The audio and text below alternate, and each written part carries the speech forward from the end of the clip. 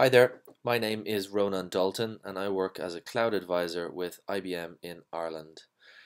In this tutorial I outline the steps involved in building a Python web application into an Ubuntu-based Docker image. I then push the Docker image to a private repository on Bluemix, and finally I run a container on Bluemix based on the image that we've just pushed into our private repository. Well, that's a good start. I'm sure you're asking yourself what's particularly cool about this tutorial. Well, to start with, the Python web app is actually built using the SoftLayer Python API to create a simple standalone SoftLayer web portal. If you look online, you'll find a web app on GitHub that's named Slick. That's actually a reference implementation for using the SoftLayer Python bindings, so the SoftLayer Python API. I've created a Docker file to build and install all the prereqs required by the Slick application onto an Ubuntu-based Docker image. My Docker file I've shared on GitHub in a repository that I've called Bluelayer. So to answer your question earlier, what's interesting about this tutorial? Well, I guess in this one tutorial I've combined the topics of SoftLayer and Docker, IBM containers and Bluemix, so I for one think that that's pretty cool. So let's get started. I should say I'm working on a Mac, so the tools that I've already installed here, I have the Docker toolbox installed on my machine. I have the IBM Cloud Foundry command line interface, and I also have the IBM Containers command line interface installed on my machine.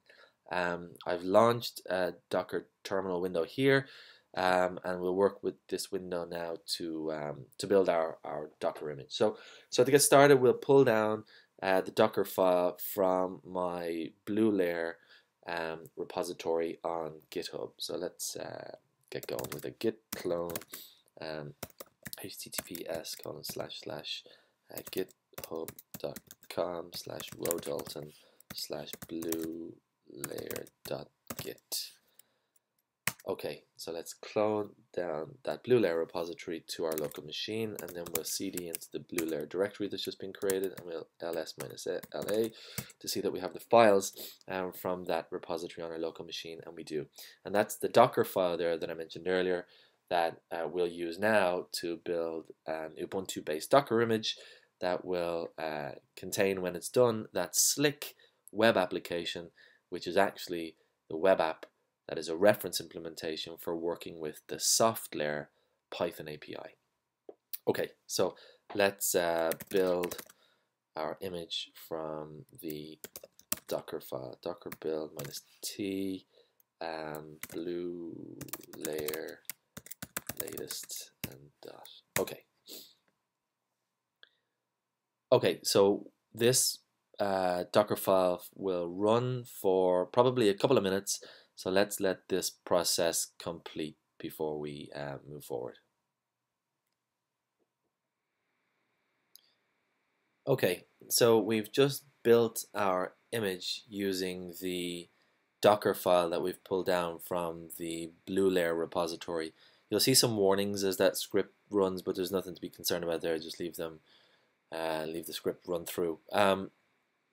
Okay, so we have the local image now, and I guess what we should do before we move forward is just run a container from that image, just to be sure that all is good. So let's run a Docker run -t -p to allow us access the web app on port 5000, -i Bluelayer latest. Okay, and that will create a container from the image. And the way I've built the Docker file is that when the container is loaded, it launches the Python web app, which is the SoftLayer web portal built with Slick. So let's verify that Slick is running locally then on a local machine by accessing this URL, and it is. I can already see that the web app is up. I log in using my SoftLayer credentials. So if you remember, what this web app does is it accesses SoftLayer via the SoftLayer Python APIs, and so I sign in here as though I'm signing into the SoftLayer web portal, only I'm signing into this standalone sample web portal. So I'll use my SoftLayer credentials to log in. And when I log in, I should see some details of the environment that I have running in SoftLayer at the moment, and I do. And you know what? I'm not going to go through what's here now because I'm happy that this is running, and I'll go through the detail there once we push this image into Bluemix and run the image from there. So I've just pressed Control C to kill that container that I started a moment ago. And what we should start to do now, I guess, is prepare our environment to push this image into a private repository on Bluemix. So I mentioned I have the Cloud Foundry command line interface already installed, so I'm going to do a cf login to log in firstly to Bluemix. So I'll log in with my Bluemix credentials here, ie.ibm.com, my username and password, and into my dev space. Once I'm in here, I'll do a cfic login, so that's a login into the IBM containers command line interface. So I'll run this one.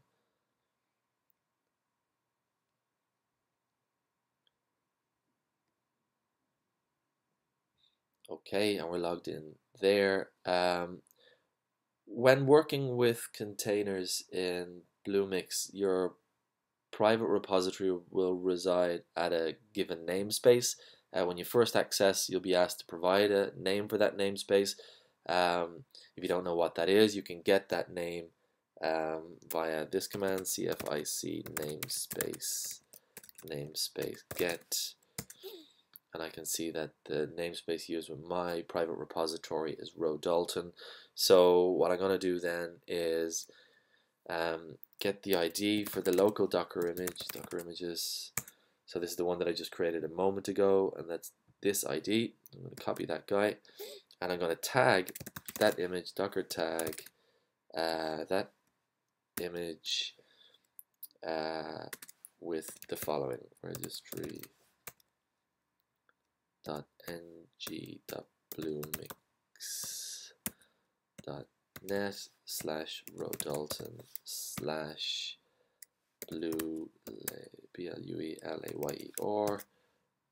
latest latest. Okay, let me just check that. Docker tag ID registry.ng.bluemix Dalton Bluelayer latest. Okay, so we've tagged that image, and next we're going to push that image, Docker push, and in fact I can use this string here, Control C, Control V, and I'm going to push this local image now to my private repository on Bluemix. So this process typically takes a couple of minutes to upload the image content to Bluemix. So let's leave this one work through to complete, and we'll pick this up in a moment once done. Okay, so let's go ahead and log in to the Bluemix web UI from bluemix.net. So I'll click the login button here, and I'll enter my credentials to log in. Click continue, and my password is, and click login. Okay, so once I log in to the Bluemix web UI, what I'd expect to see under the catalog is my image that I just pushed from my local machine into a private repository on Bluemix. So let's go into the catalog,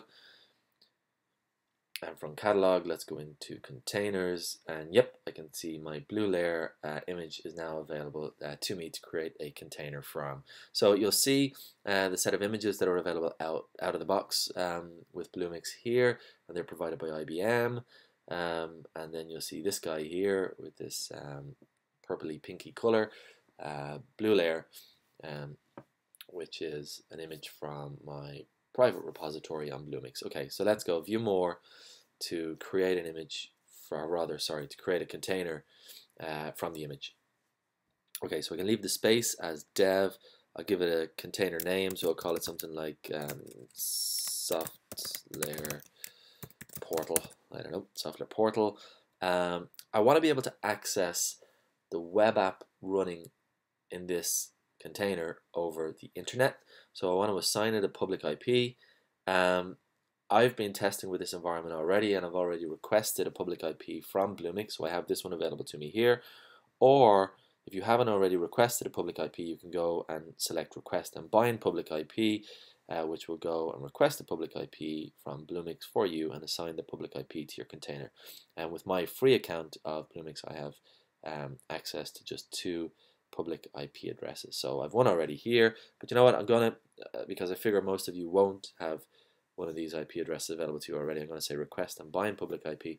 And when I created my image earlier, if you look in the Docker file that we use, you'll see that I told Docker to expose port 5000 for this particular image, and so that's the port that'll be listening on behalf of our Python web app. That is the SoftLayer web portal. Okay, so I think we should be good to go to click on create to create a container from our image. And this might take a moment to complete.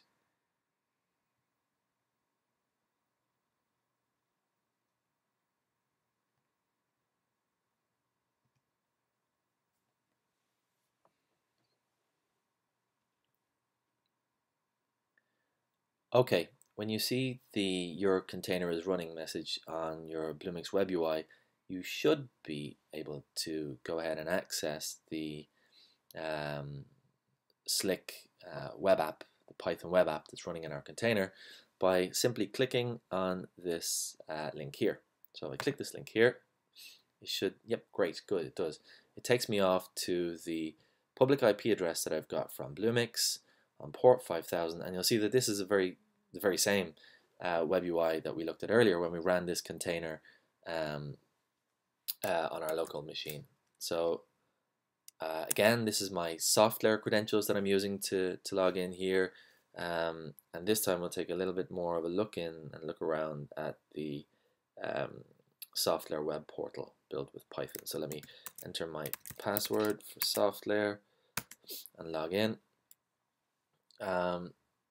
And cool, we're in. So good. So at this point, we've got, really as far as we wanted to get to with the tutorial. We've taken, or we've built rather a Docker image that is host to a Python web app that is essentially a web portal into SoftLayer. We've taken that image and we've tested it locally, and then we've gone ahead and we've pushed it into Bluemix, and we run it in Bluemix as a container, and now we have a publicly accessible web portal for SoftLayer. So a quick look around at what we can do with this web portal. It is very much just a sample, a reference implementation, and in fact not everything works. I have just one single virtual machine running in SoftLayer at the moment, and I just provisioned that actually to show you some of these widgets with data in them, because if you've nothing in SoftLayer, then all of these just appear as blank. But I can go in and I can, through compute, look and see that, yep, there's the machine that I provisioned earlier. It's running in the London data center. I can perform actions on the machine. I can view more details maybe on that virtual machine.